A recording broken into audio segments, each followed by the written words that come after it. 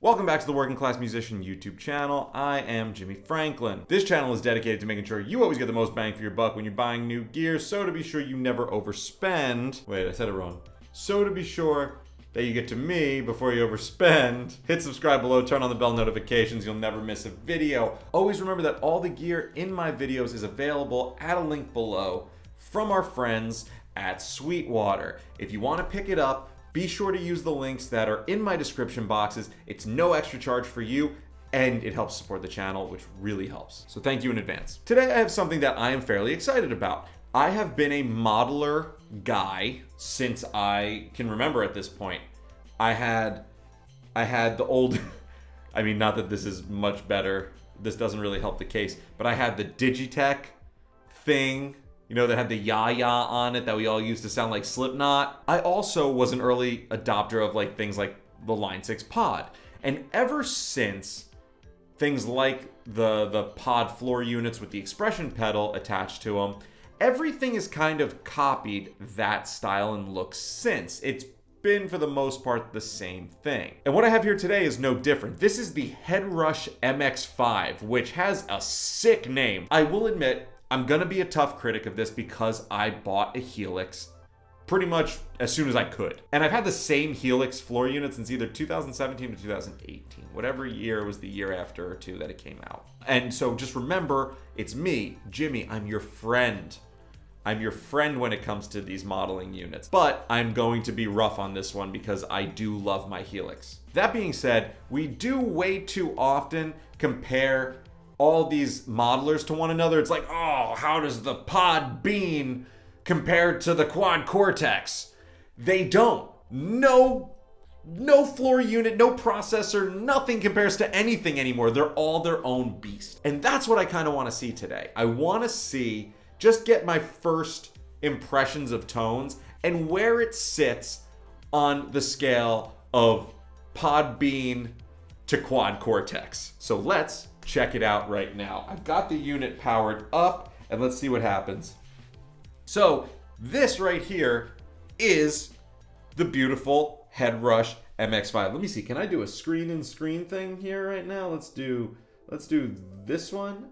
Oh, there I am. I've done it. Look at me. I'm like a freaking genie. Okay, so as you see here, the floor unit is basically reminiscent of every single floor unit that exists now. It's standard to have a little expression pedal with some grip tape on it, and then you have, you know, a nice kind of little 3-pedal situation that can be used as stomp boxes, or you could switch between patches, which is really cool. You can do things like set up set lists, which is awesome, which puts your patches in a certain order so you can click through them easy, which is very nice. It's a very nice feature. And on top of that all, check this out. It's a touch screen. Now I'm gonna go to some dirty tones though. Oh, heavy tones, even better. Let's go to heavy tones. Like a Fox, what is this? And I do have the trusty Ibanez AZ today because how else would you test a modeler without, you know, unless it's with an AZ.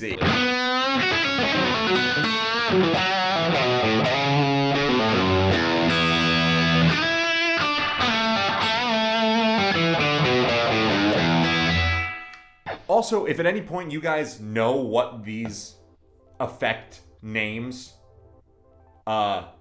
mean, like this one says like a fox, if at any point you guys know what they mean, please leave them below so I know, because I can't think of what like a fox is off the top of my head.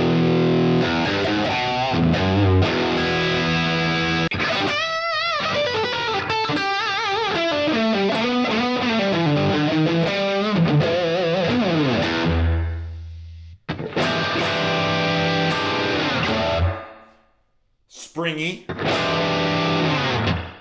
Very cool. I'm not entirely sure it's giving me the amp in the room feel, but inspiring. Gonna turn it up a little. Oh yeah, now that it's turned up in the room, I feel it a little bit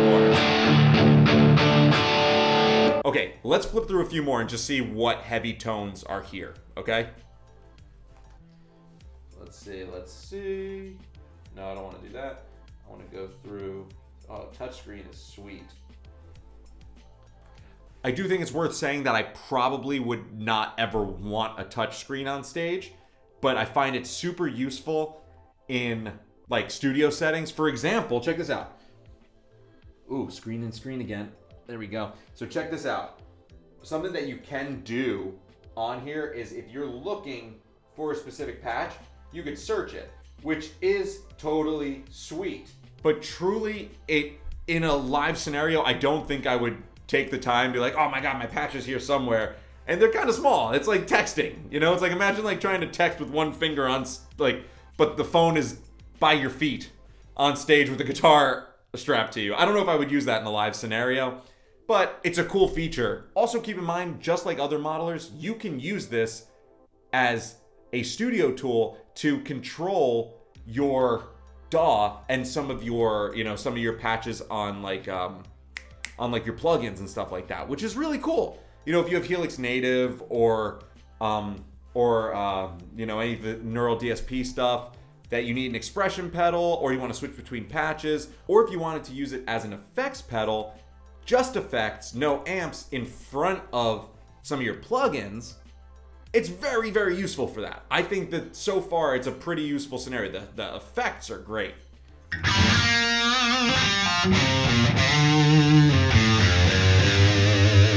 What is this? One Ballad it's called? Check it out. Look, this is called One Ballad. So I don't know what the point of this is, but it sounds like Rammstein.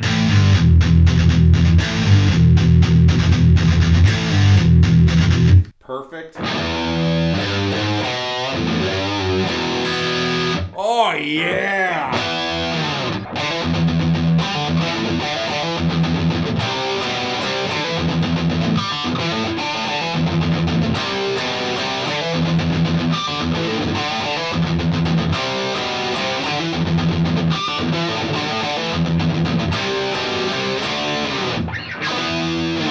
So, I think it sounds pretty legit so far. I can imagine that if you added your own IRs, it would probably make this unit shine just a little bit more, or if you had it running into a cab, you know, for cable kind of thing where you're using it as your effects into an amp, it probably could do a good job. I was actually reading in the manual, and I saw a YouTube video as well about how you add your own effects and impulse responses and patches to this by downloading them.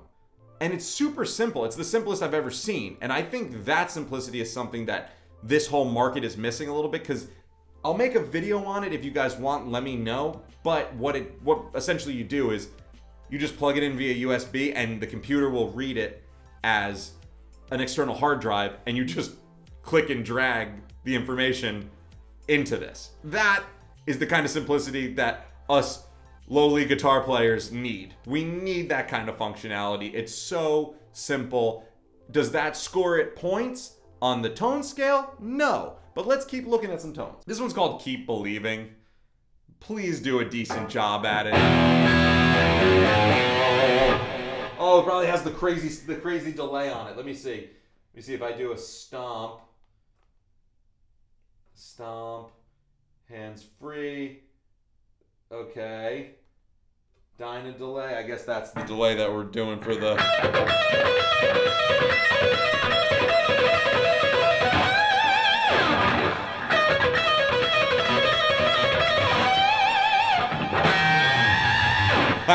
It sounds pretty cool.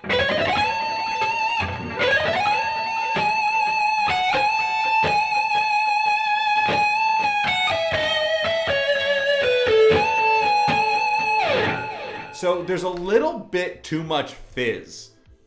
That's one of the things about the modelers that I don't always love. There's a little bit too much fizz, and something that I had, it's a Mark 8. Jesus, that's good. Oh my God.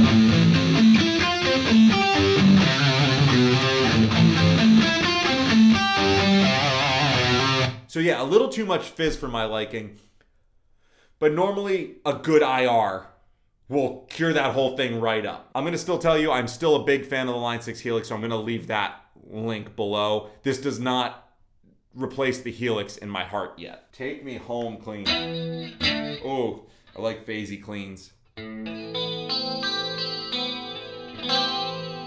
little bit more chimey.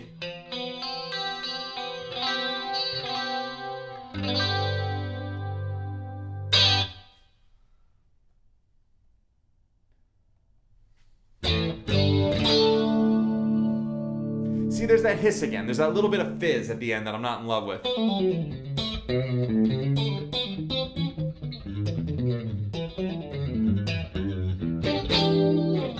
See, as soon as I go to a humbucker, it's not the best clean in the world. My biggest complaint when I had my my first pod ever was the cleans. I loved all the distortion effects.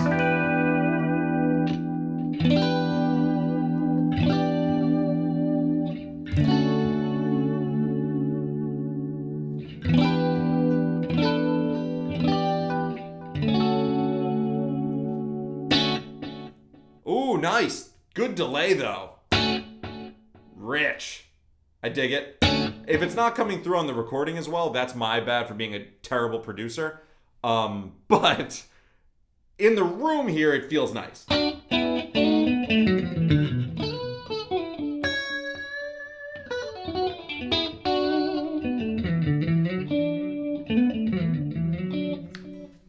Yeah, you can't do this without people thinking John Mayer, right? I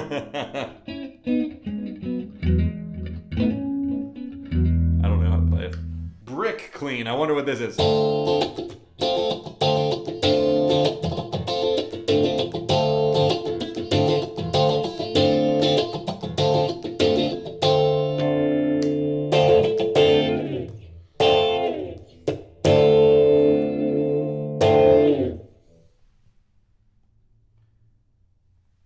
Hipster jazz.